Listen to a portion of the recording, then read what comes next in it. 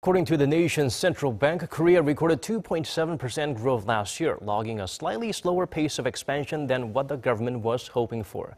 Shin Se-min shares with us the report card for Asia's fourth largest economy.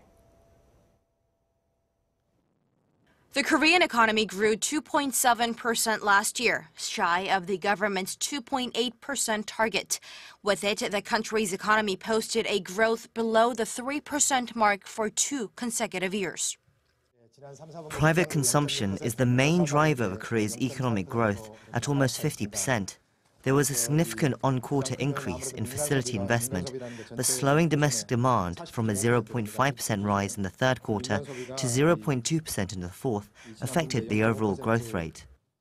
The Bank of Korea said the growth was dragged down by a sharp drop in construction investment and a slowdown in private spending in the face of a developing political scandal that shook the nation to its core.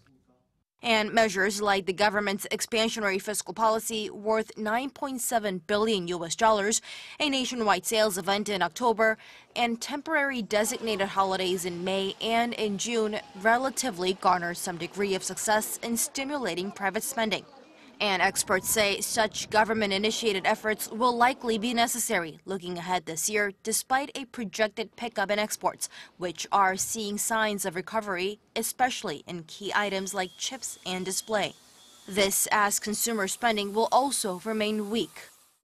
Without an increase in wages, there will not be any boost in private consumption, and the wage issue is something that can only be resolved through improved conditions on the employment front, which is also facing difficulties. So all in all, things won't be easy this year without the government's extra help.